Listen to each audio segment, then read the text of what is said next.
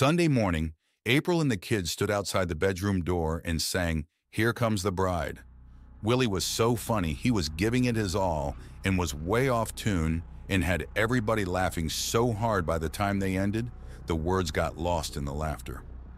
"Is everybody hungry?" John asked.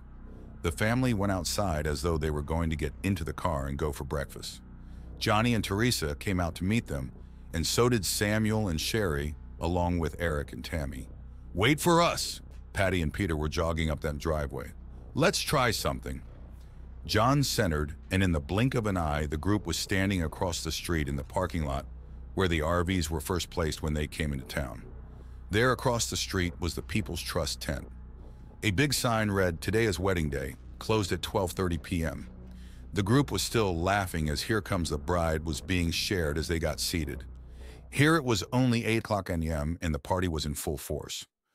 Margaret and John Nation drove up in Margaret's car with balloons and streamers flying, honking the horn.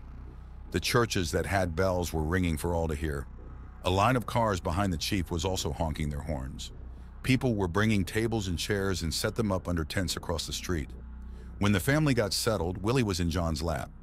Samuel and Sherry stood in front of Willie and very carefully set an 8-week-old male German short-hair pointer puppy in Willie's lap. The family was all in a position to watch. "Daddy puppy," Willie whispered.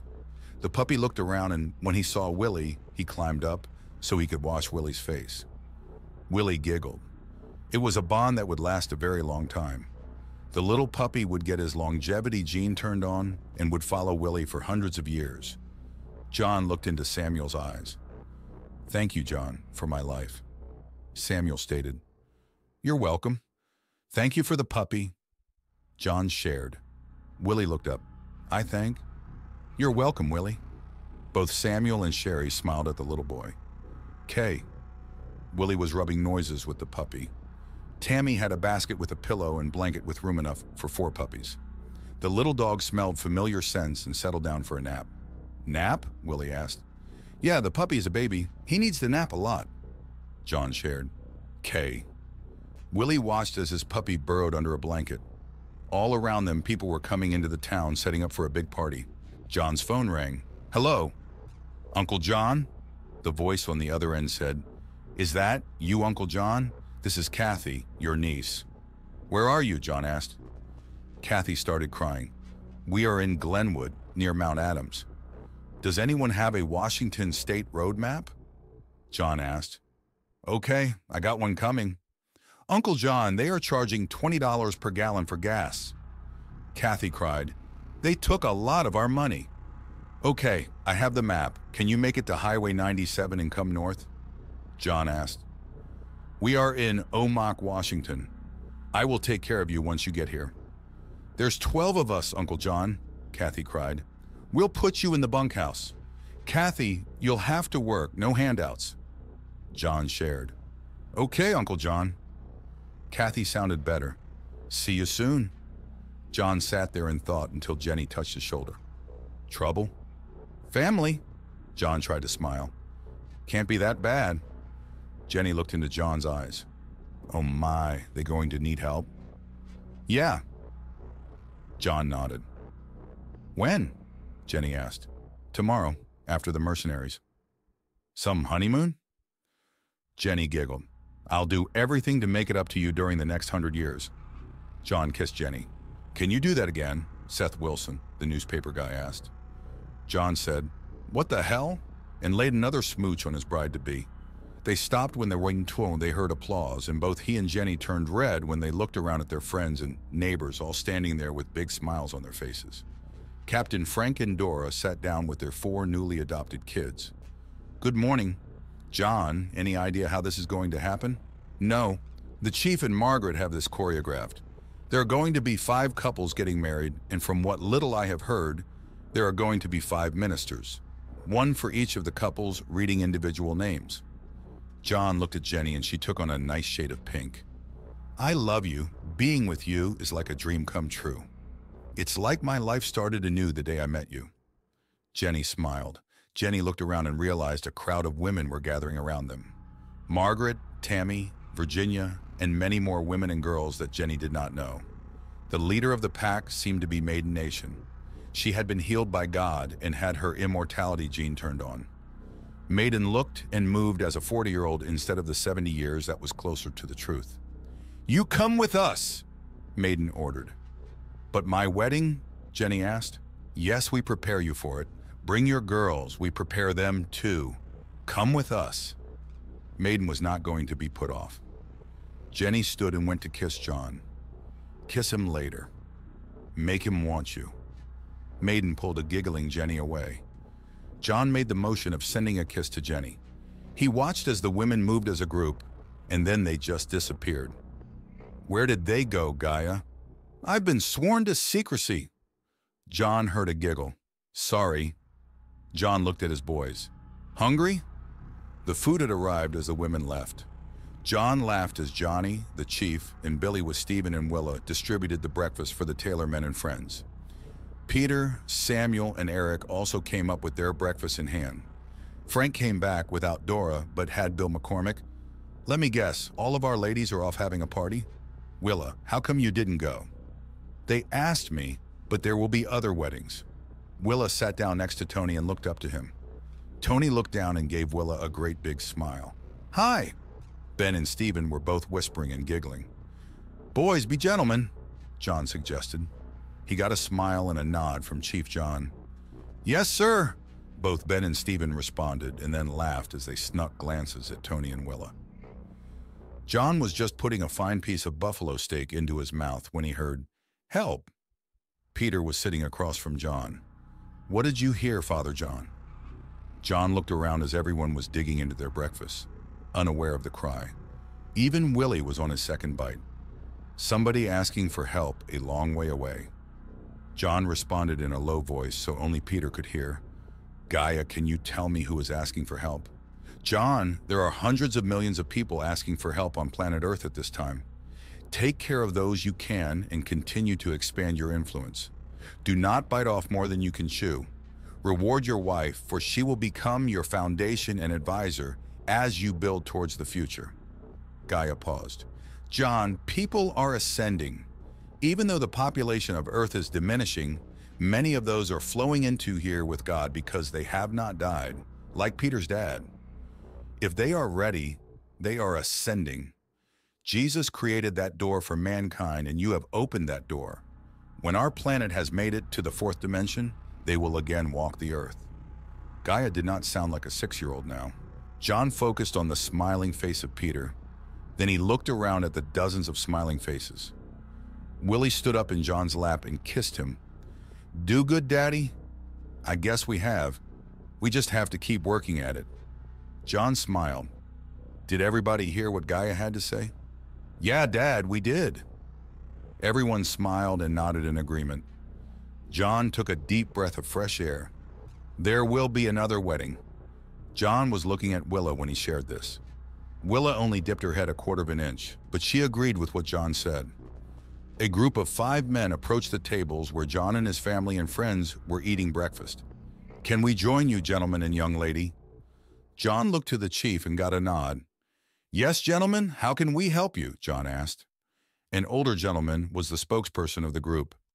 "We have been asked to perform the marriages. We are Reverend Smith, Reverend Olson, Reverend Mason, Reverend Watson, and I am Reverend Larson. I am John Taylor." John was not very comfortable with 5 religious men looking for something to do on a Sunday morning. "Gentlemen, I would like to take you to God." When there was agreement all around, all the kids' men and Willa went to God. John looked around and over to his left were all the regular churchgoers, plus all their friends. There had to be close to 10,000 people sitting circularly. John turned to the 5 ministers. "Ministers, this is where you are needed to help everyone develop a relationship with God. Please put in the effort. The rewards are going to be unbelievable." The 5 men nodded and walked to the center of the circle of 10,000 and bowed. The gathering all stood and clapped. They started with the Lord's Prayer. When that was finished, the 5 ministers moved to where they could touch God. The families gathered to give their love and to receive a blessing. John Nation came up to John Taylor as he watched the interaction with the 5 ministers. Are they still going to marry us? I don't think they're going to have time, John shared. Any ideas, White Eagle? John Nation laughed as he read John Taylor's face. We could have Master Son marry us, or Master Son could marry Jenny and I, and then I perform yours and the other ceremonies. John Taylor suggested, I did promise my nephew I would perform his marriage. Pete also asked me to perform his marriage. I want you to perform ours. John Nation smiled. Who is the fifth couple? John Taylor asked. Brad Summers. His dad owns the hotel. Last I heard, he was in his last year in a dual major of hotel management and architecture at the UW. He may be done with that by now. He was one of those who followed you out of Seattle, John Nation shared. Who is he marrying? As soon as John asked the question, his heart leaped in his chest.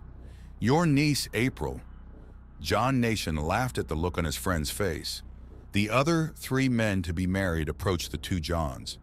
John noticed Eric wore a yellow lanyard around his neck, and the other two wore blue lanyards. Chief, where are you at in the training?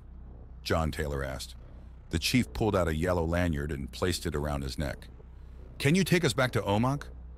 John Taylor looked him in the eye as the chief nodded. Men, boys, Willie and Willa, we are going back to Omak. John got okay.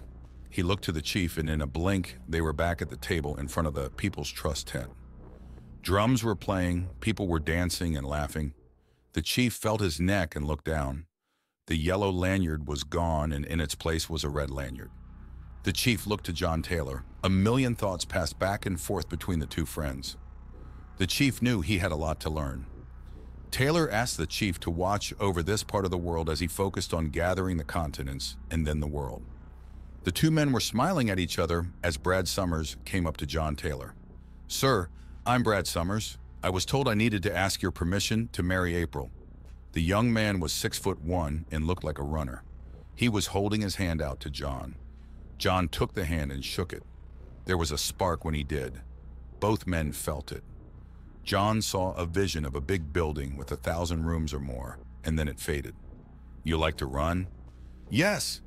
How far did you get on your schooling? John asked. I got my bachelor's in hotel management, was in my last quarter for a bachelor's in architecture, and on track to start on my MBA, Brad shared. What does God say about you marrying April? John asked. He was still holding the young man's hand. That we plan to come together at this time to help you serve God and planet Earth. Brad smiled. Welcome to the family. John smiled and let the young man's hand go. Do you have a place? Brad laughed. My dad has given me the use of the honeymoon suite at the hotel until something comes available. Do you have a job? John asked. I've been working 7 days a week for my dad at the hotel. When I'm not running the front desk, I'm painting or fixing things. Brad smiled. I get room and board and $5 silver every week. I had tens of thousands of dollars of student loans. I think they are gone. What's your dream? John asked. Brad took a deep breath. I would like to build and manage a 5-star hotel of my own someday. 1,000 rooms or more. John described the building he was seeing. Brad jerked as he looked at John Taylor. You've seen it too? I even know where it's going to be. John smiled. Next to the Capitol. And so it was Master Son who performed the marriage of John Taylor and Jenny Roberts. When the I-do's had been said, the two hugged for the longest time. The 7 kids plus Willa screamed their approval, and Bert, Matt, Gaia, and Maria McCormick joined with them. The 5 ministers stood with the audience and clapped their approval. They had been told their purpose and looked forward with joy as they realized they would be working with millions during the years to come. They would help teach mankind how to have a personal relationship with God. Jenny had looked like a queen. She had asked God if she could wear white, and God had said, "Of course." Jenny had worn white with a small gold crown on top of her head. The other 4 ladies also asked and felt it was okay to wear white. The girls, Sally, Terry, Fanny, and Lucy, wore pink gowns. Willa also wore a pink gown. When John and Peter showed up in their Scottish dress outfits, Tony asked if he too could dress as his dad was. John asked about Tony's ancestors and heard English. When he saw Tony's disappointment, John shared, Tony, you have several knights and a few lords in your tree. Tony decided to be dressed as a noble knight. When he was so attired, Ben asked to be dressed as his heritage dictated also. Ben and Stephen looked at each other, an English knight and an American Indian. The two clasped hands and laughed. They did not care. Their friendship was more important than their heritage. It took John a few minutes to recover. After many minutes, he came back enough to perform the other 4 marriages. The kids fanned out on both sides of the couple, saying their vows. Jenny stood next to John. The 4 couples said their I do's. There were thousands of voices cheering on the new couples, along with Margaret and Chief Nation. When people started dishing up the cake and ice cream, John and Jenny met with Tony, Sally, and Willa. John handed Tony a lanyard with a key on it. You will find a box in your room. That key will open the lock. We are going to Hawaii to have some dinner and to walk on the beach. We will be back to help remove the mercenaries in the morning. John hugged his kids. Bill and Nancy will get you home. There is lots of food in the fridge. There are 2 big pizzas in the freezer and all the fixings for spaghetti. If you kids want, Bill and Nancy will take you to the trust tent and you can buy hamburgers and hot dogs, Jenny informed. John handed Tony 2 $100 bills. We will be fine, Dad. You two go have some fun. See you in the morning. Tony folded the 2 bills and carefully put them in his pocket with a big smile on his face. Later, Tony and the 2 girls, Willa and Sally, found the box tucked away in the corner of his closet. He opened it and found a tray of gold coins, a tray of silver coins, and a bundle of $100 bills. He turned to Sally. As long as we can buy food with money, we will never be hungry again. John and Jenny make good parents. Thank you, God. The 3 young people made spaghetti that night and cooked the 2 pizzas. Billy Nation ate with them, and Henry and Beth and their kids did too. They watched some old Disney films and just had a really good time. The next morning, John and Jenny found them all piled on their king-size bed. The house looked okay. 12 kids and no adults in the house. They are really good kids. Jenny kissed John on the cheek. How did we get so lucky? After the talk with Tony, the day before, John and Jenny gathered up the other 4 newlyweds along with Peter and Patty and Johnny and Teresa. John transported them to Waikiki Beach.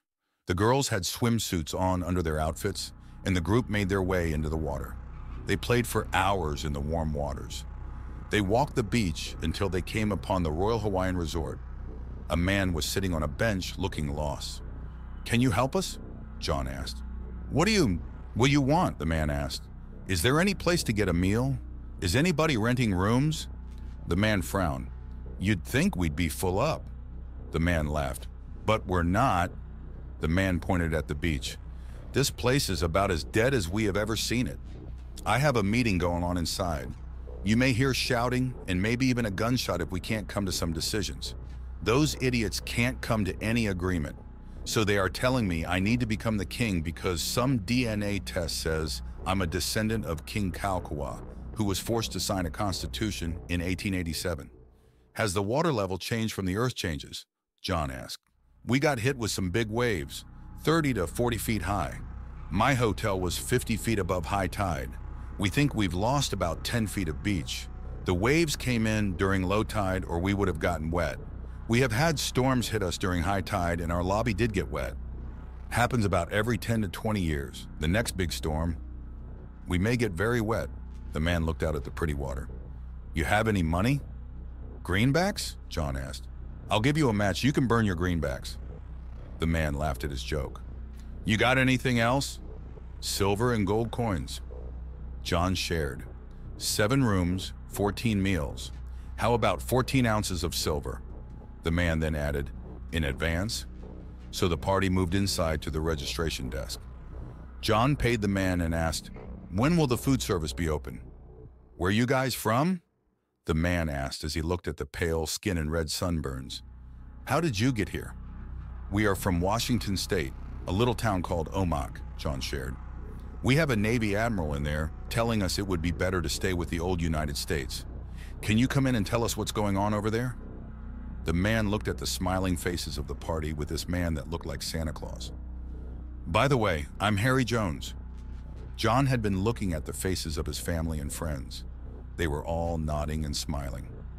John, I would like to be able to come back here often. This is everything I have ever heard of. Let's talk with these people, Jenny suggested. Who are you people? Harry Jones asked as he was looking at his register where everyone had signed. County Executive of Okanagan, Washington, you wrote down. So there is a government over there. We're just getting started. John had the feeling that this was certainly the case. I've only been the county executive for a day. John transferred the copy he had of the county's policies and procedures for taking possession of buildings without owners to the inside of his backpack. He'd brought it home to review to make sure he knew how to proceed. I would like to introduce you to our group, Mr. Taylor, Harry Jones suggested. John turned to his family and friends. What if we took them to our special place? Yes, was the consensus. John turned back to Harry Jones. Yes, we will meet with them. Lead the way.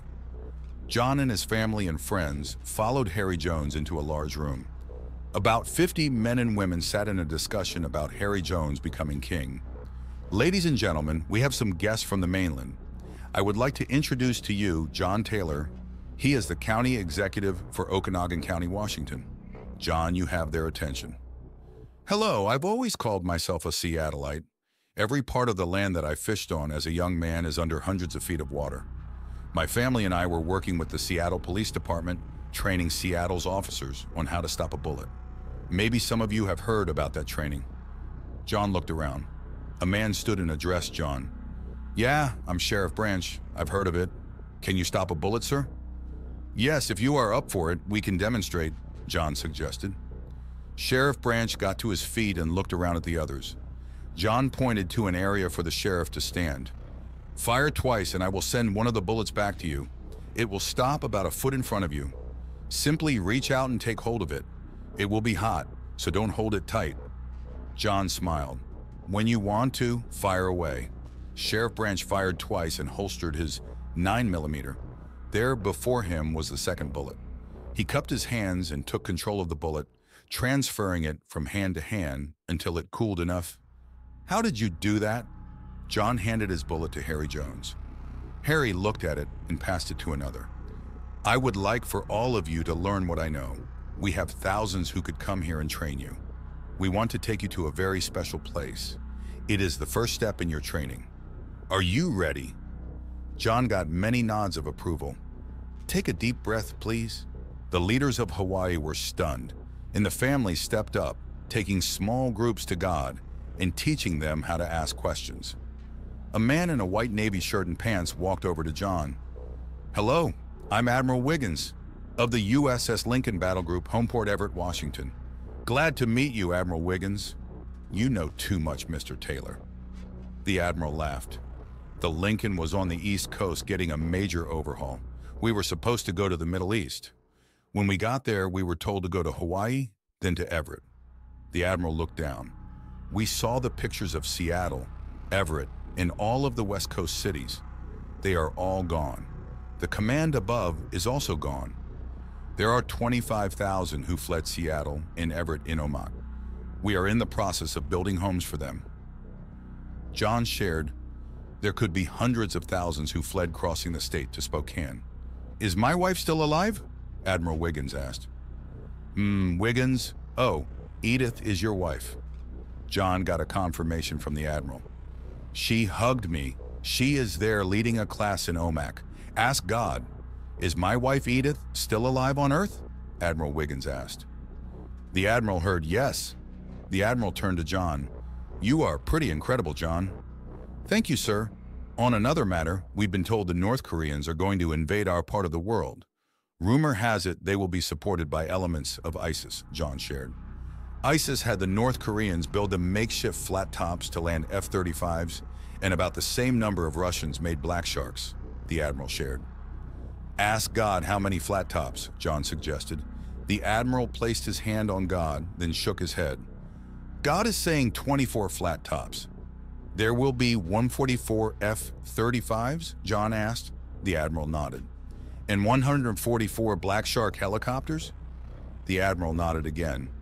Ask who becomes your commander-in-chief. The Admiral's eyes got big. He was about to say something when a small voice interrupted them. Hi, Daddy. Hi, honey. John bent down and picked up Gaia. "Now I'm a sugary substance that bees make?" Gaia asked. "It's another endearment, like pumpkin." John laughed. "Admiral, may I introduce to you Gaia?" "Gaia, this is Admiral Wiggins." "Hi, Gaia," the Admiral replied. "Hi, Admiral Wiggins. You will become important." Gaia laughed as the man frowned. "I'm not important now?" Admiral Wiggins' frown turned to a scowl. "Gaia, honey, you had better take Admiral Wiggins over to the Christports and have him sit down. Help him understand how he fits in with all this." "Do you think he is ready to know it all?" Gaia asked. "Well, you have told him too much to stop now. So tell him all of it." John laughed. "Well, if you think so," Gaia giggled. "You have been around human girls too much. You opened the bag, the cat got out, and now you're trying to blame it on me." John laughed. "Maybe you had better come with us, Daddy," Gaia suggested. "Okay." John continued to laugh. The three walked towards the Christports. "She calls you Daddy?" Admiral Wiggins asked. "My little girl is an expression of Mother Earth. She is born in 30 years or so. We must make the world safe for her to walk among us. Gaia brings in the 1,000 years of peace. Oh, so our job is to..." Admiral Wiggins stopped walking. "To end the war and to end the reasons for it," John shared. "You'll make a good leader." Admiral Wiggins started walking again. The three reached the Christports. John and the Admiral sat next to each other with Gaia sitting on John's lap with her feet and legs in the Admiral's lap. "I hate politics," John shared. "Why is that?" "Oh, because you like to tell the truth." The Admiral started laughing. "If Jimmy Cantor can survive 4 years in the White House, well, there's your model. Not only that, but Jimmy was the only president in the modern era that had no war." "God, is Jimmy Cantor still alive?" John asked and got a yes. "Forgive my math, but 30 years from now, I'll be in my 70s. Admiral Wiggins stated, "Make that my late 70s. "Would it be okay with you if God turned on your immortality gene, Admiral?" Gaia asked. "You mean I might live forever? Will I be of good health?" The Admiral got smiles and nods. "Then I want in. I want to see our planet experience 1,000 years of peace." "You left Everett at the beginning of August?" John asked. "Your wife was taking some training?" "Yeah, she told me about that, but we were deep in transferring of command during July. I was going to take out the Lincoln. Eddie was into something new. It seems that many of the wives of the 2 crews were into it." The Admiral looked to John. "Oh my God, that was your training. Many of your present crew have been here. Are you going to allow time and space for your crew to continue their training?" John asked. "You bet. I'm going to join them." Admiral Wiggins shared. "Your wife wears a red lanyard. She could join you on Lincoln and be a teacher," John suggested. "I have suspicions she had an affair with my XO." The Admiral shared very sadly. Anyway, the Navy wouldn't allow it. "Admiral, you are the Navy," John pointed out. Admiral Bill Wiggins looked at John for a moment. "We lost all of our ports and we need a base on the West Coast." "Ask God about your wife," Gaia suggested. Bill Wiggins looked at Gaia and then to John. He nodded. "Did Eddie have an affair?" "No," was the answer. "Why did she go out with Chet, my XO?" "To help him keep his sexual orientation a secret," came the answer. "Oh, he doesn't like girls." Gaia thought aloud. "He had me fooled. I've known him for over 10 years. Is he still alive?" "Admiral, you are in the 4th dimension. Energy does not die," Gaia laughed. "Is Chet still in the 3rd dimension on Earth?" Admiral Wiggins asked. "No. He evacuated the base in Everett, and he was killed when he tried to outrun the big waves. He was in a small motorized rubber raft," Gaia shared. "John, can you take me to my wife?" Bill Wiggins asked. "Take a deep breath," John suggested. Transport happened. Bill realized he was in a gymnasium. There was a crowd of 200 or more throwing and moving tennis balls. Bill looked around and smiled at John. He looked back at the people working hard. There were a few yellow lanyards, but most had green or blue. Bill did not see anyone without a lanyard. He saw a very fit and trim woman come up to John. "Father John, I thought you were on your honeymoon. What are you doing here?" The woman was hugging John.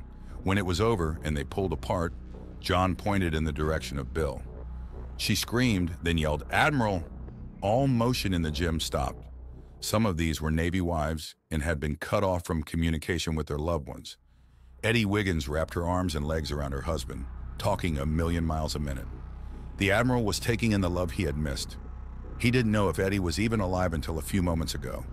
He just kept saying over and over, "I love you, I love you, I love you." When Eddie finally heard her husband, she stopped speaking and kissed him. Eddie finally put her feet on the floor. "Bill, Chet didn't make it. He evacuated the base and housing. Most of us came here in early September. I drove the RV. I was scared to death coming down that hill. Chet saved thousands of us. He's our hero." Eddie took a breath of air. "You're alive, is the Lincoln, okay?" Eddie looked around at her class. "It's in Hawaii. We are 100% all okay," Bill shared. Eddie stepped back and turned to the class, announcing, "They're in Hawaii, girls. Everyone's okay."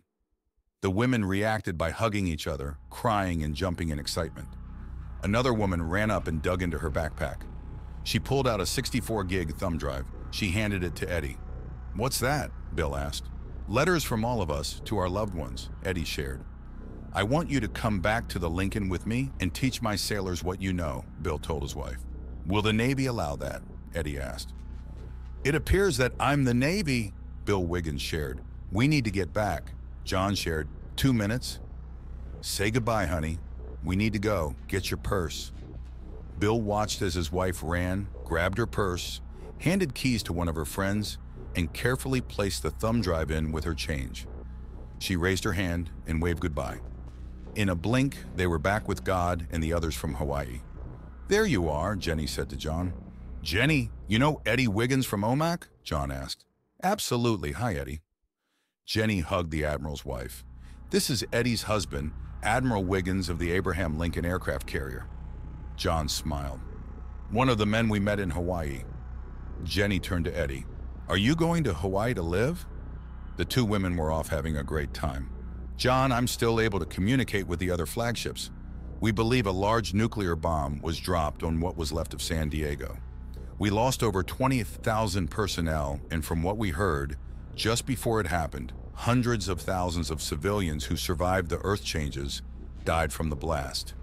I have 4 carriers left on the West Coast, the Lincoln, Nimitz, and Stennis from the Northwest, and the Roosevelt from San Diego. I'm leaving the Roosevelt along the coast of California. When the Nimitz and Stennis get to Hawaii, I will escort the Nimitz to the Pacific Northwest." "Gaia?" "Yes, Daddy."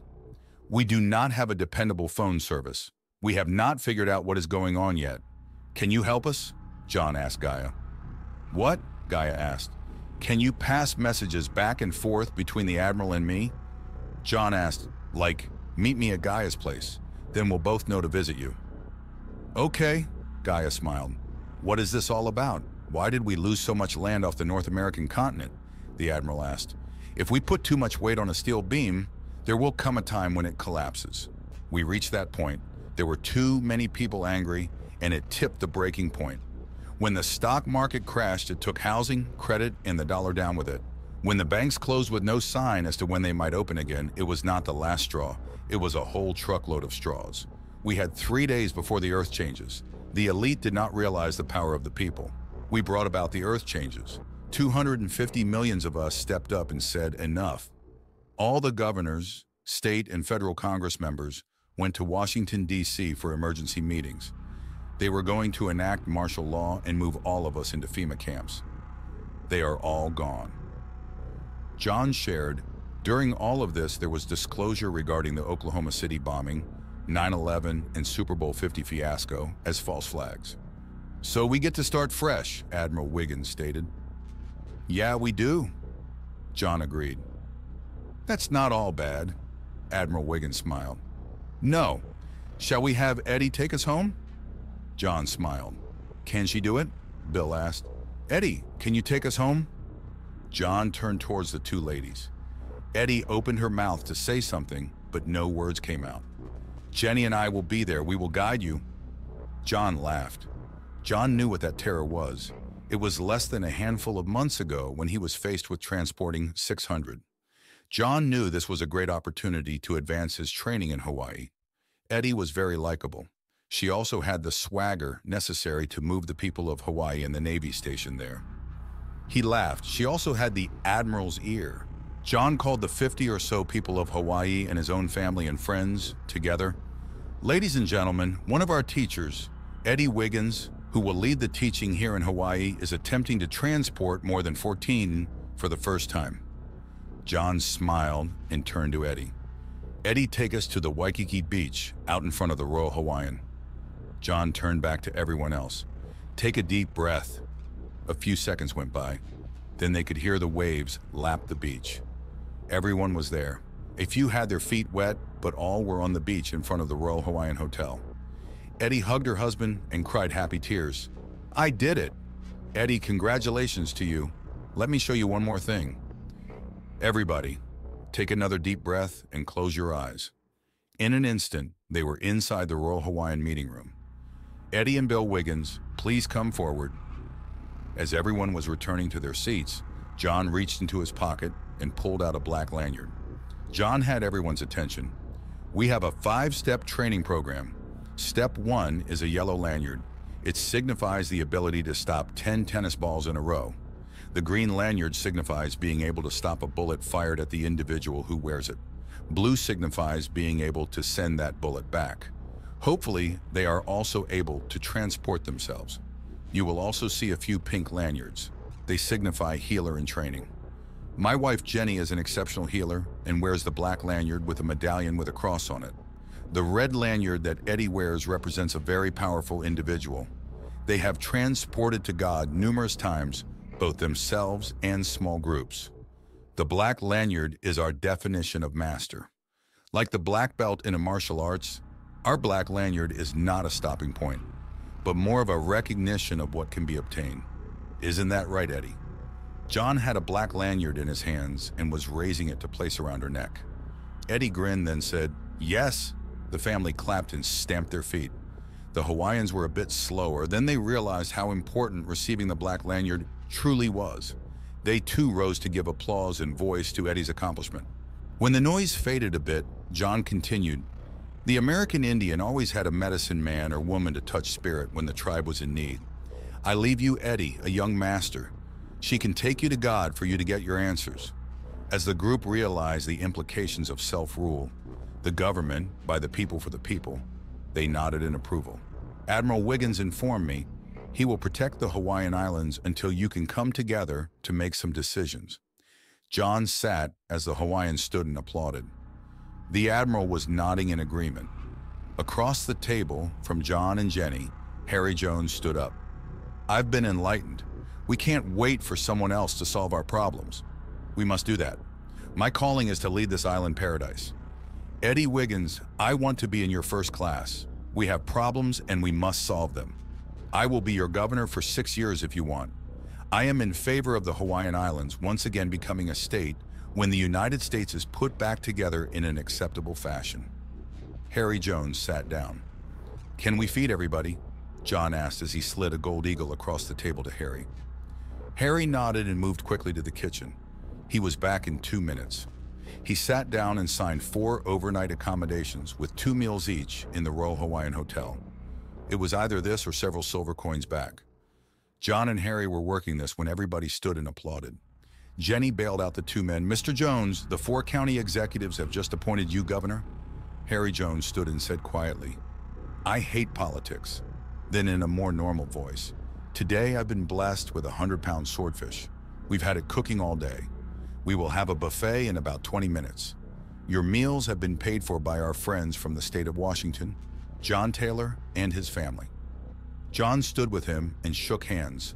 "I also hate politics." The 2 men laughed. "Do you know anybody good with writing acceptance speeches?" Harry asked. "Patty?" John asked. And the girl left Peter's side and approached. "I can help. I got a degree in political science. Might as well put it to use." Eddie shared. Harry found some paper and gave the girls an outline of what he wanted to cover. Harry brought out a laptop, and Eddie and Patty worked up a 12-point presentation for Harry's speech. Harry looked at it and said it would work. He added a few notes and a joke, and he was good to relax and eat with the party. Dinner was served. the lead cart coming out of the kitchen carrying the swordfish. Harry sat next to John at dinner. John gave him the Okanagan policies regarding the claiming of abandoned properties. He also shared with Harry about the dropping of zero when going from greenbacks to gold and silver. As dinner wound down, "We need to leave," John shared. "Going back to Omak now?" Harry asked. "There are 5 newlywed couples here. This is our honeymoon." John laughed. "Go! I wouldn't be caught dead or alive in this meeting on my honeymoon," Harry laughed. "Admiral and Eddie, smooth sailing you two." John and Jenny waved goodbye. Eddie threw a kiss. "Bye, you two. Go have fun." "See you soon, John. I should be heading north in about 3 weeks," Admiral Wiggins shared. "Thank you. God bless you too." John hurried after Jenny. The 14 met in front of the elevator. "What time do we need to transport?" Margaret asked. "Tomorrow morning, but we need to factor in the time change. Everyone can meet in the lobby at 2 a.m. The couple split up, knowing they had a plan in place and could enjoy themselves until then.